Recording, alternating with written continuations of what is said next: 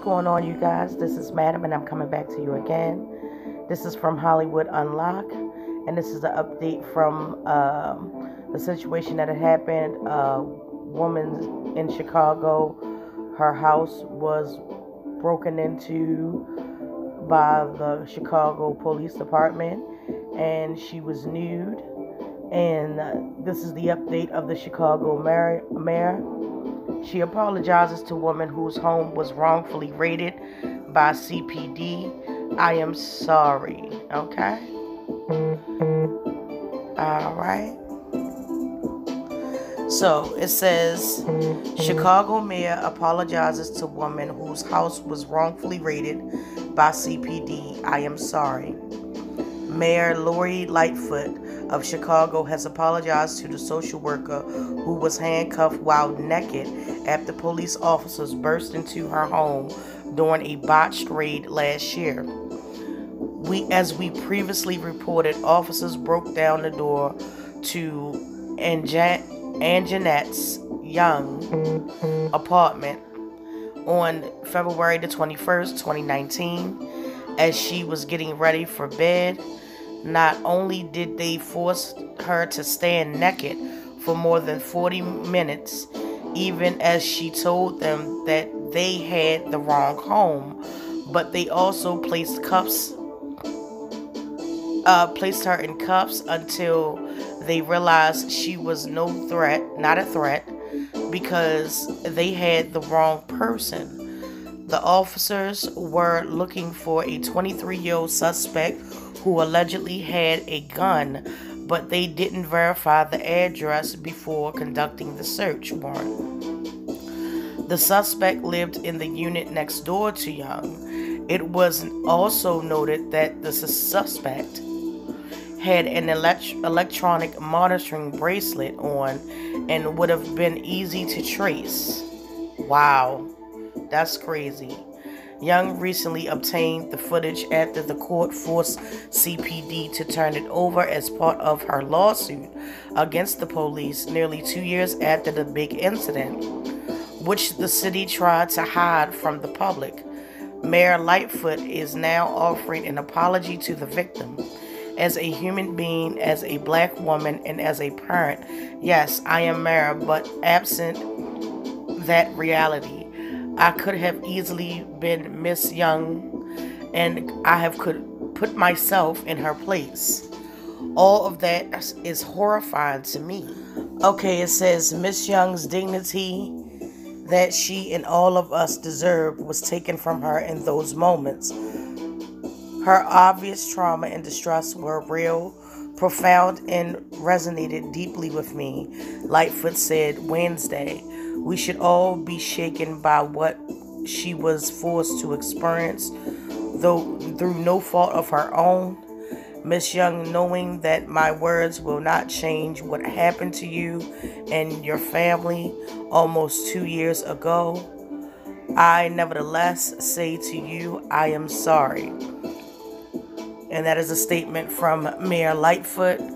Young's attorney, Kenan Salter, said that what happened to Young would have not happened were she white and living in a well-to-do neighborhood of Lincoln Park. Young on Wednesday morning filed a lawsuit over the city's denial of her Freedom of Information Act request, seeking footage of the home invasion. Salter said he plans to file another lawsuit soon over the actions taken by the CPD officers in 2019. Okay? And I think we have the video. And again, this is courtesy of Hollywood Unlocked. A story about another bad raid by Chicago police that the city's legal team is trying to stop us from telling you. It involves an innocent woman getting handcuffed, naked, with a dozen male officers watching. Now, she wants you to see the body camera video, but tonight the city went to federal court to try to keep it secret. Here's CBS 2 investigator Dave Savini. I had just gotten home from work, and while I was undressing in my bedroom, It was a cold February night, and Anjanette Young, a social worker, had just finished her shift at the hospital. You see them running up to the apartment complex with the battering ram in their hand, a crowbar. It was so traumatic to hear the way the thing was hitting the door.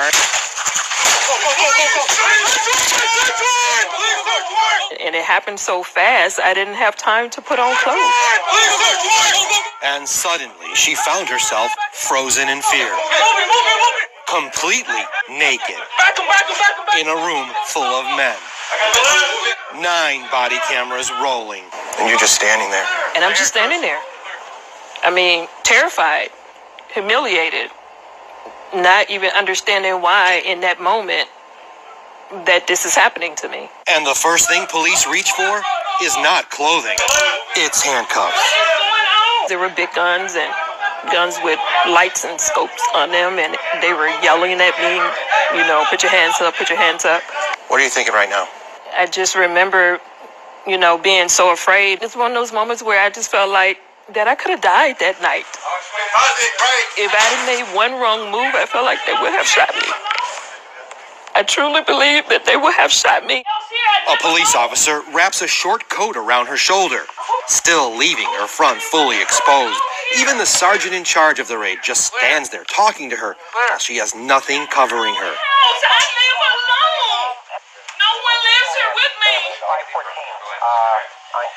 You're telling me to relax something you guys are doing? My name is Anjanette Young. What is going on? Then she gets a blanket. They just threw something over me. And my hands are behind my back and I'm handcuffed. So there was no way for me to secure the blanket that they put around me. But the blanket just keeps sliding open. More humiliation. You need to tell me what you're looking for. What are you looking for? You can see how some officers just stand there until this one, wearing a mask, sees what's happening and goes and holds it in place. It felt like forever for me.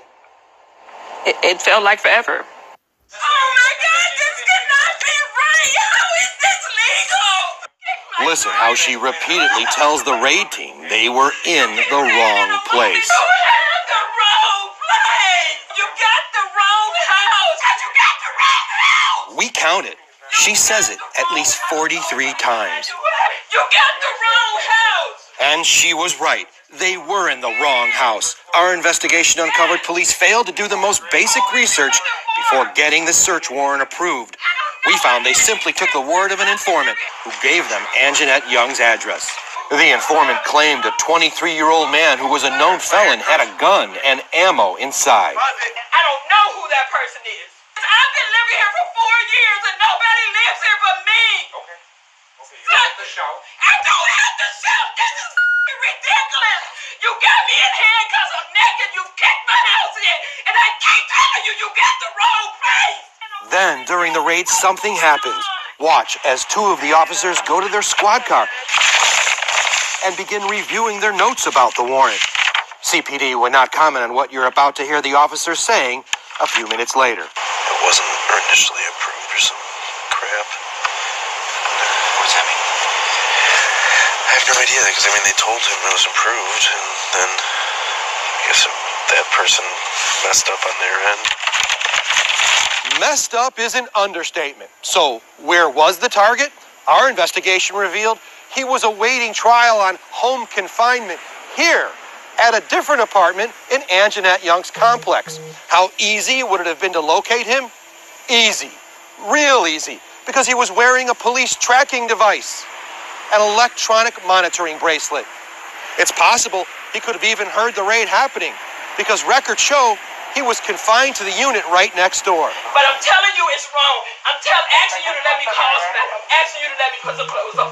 I'll sit here and let you do whatever you need to do. But let me call somebody, let me call an attorney, because I'm telling you this is wrong. I have nothing to do with whoever this person is you're looking for. We found if they would have done a little bit more research, they might have found where the target actually lived. Yes. I think Screw Up was being too kind, because ultimately this is a constitutional rights issue. Keenan Salter is Anjanette Young's attorney and is suing the police department. If this had been a young woman in Lincoln Park by herself in her home, naked, a young white woman, let's just be frank, if the reaction would have been the same? I don't think it would have been. I think they would have saw that woman, rightfully so, as someone who was vulnerable, someone who deserved protection, someone who deserved to have their dignity maintained. They viewed Ms. Young as less than human. Can I please call somebody? Yeah, man, relax. Just relax, right? How can I relax when this is going on? They did eventually walk her to a room to remove the handcuffs so she could get dressed, but then put them right back on and kept questioning her. There are no firearms in this place. There's no gun in this place. I'm a social worker. I've been a social worker for 20 years. I follow the law. I don't get in trouble for anything. I don't do illegal stuff. I'm not that person. You got the wrong information. At this point, the sergeant in charge of the raid tells the officer who got the warrant to step outside. Let's go talk outside. But you won't hear it because once outside, the body camera is shut off. Back inside Anjanette's home, another officer finally uncuffs her. She had been bound for 20 minutes. Listen as the sergeant returns with a new message. We believe your story. And you can see him trying to fix the door they busted so she could close it and lock it. But it was too damaged to repair, so watch as they try to find something to wedge it shut. They settle on an ironing board. Surreal? Surreal. It's almost like a bad movie. When I watch this, I feel like I'm watching a movie. But those are no actors. I'm no actor. This is my real life. And it happened to me. They're adding trauma to people's lives that will be with them for the rest of their lives. The work is warranted. They need to do the work, but they need to do it right.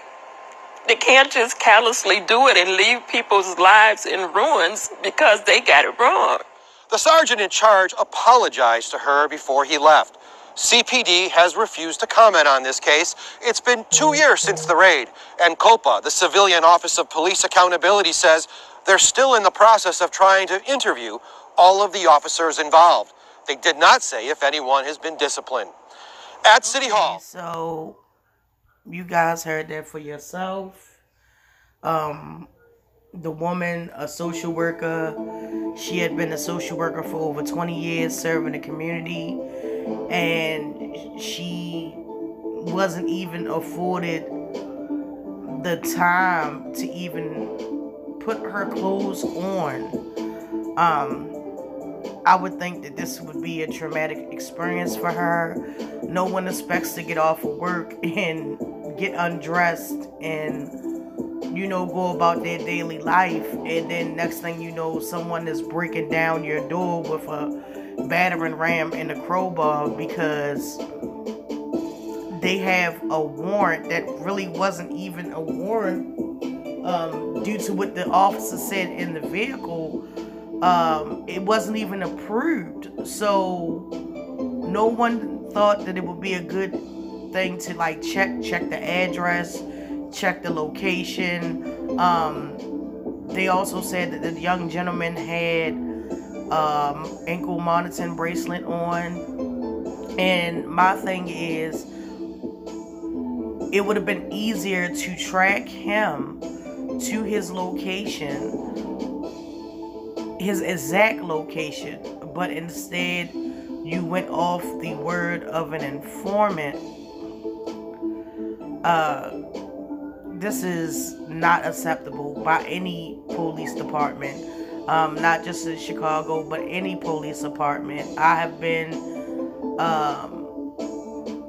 you know, part of this as well. I've had an experience where police ran in my house, and I had small children at the time, and they were looking for a suspect with a gun,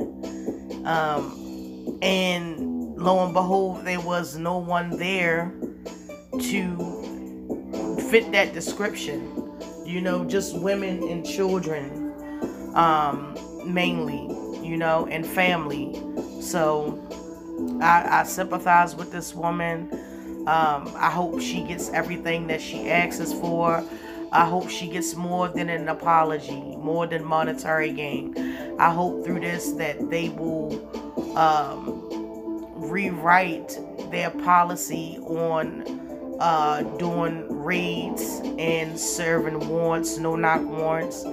As famously and tragically, a couple of months ago, Breonna Taylor's life was taken as she slept, her and her boyfriend, in her home because they got the wrong address, supposedly, allegedly.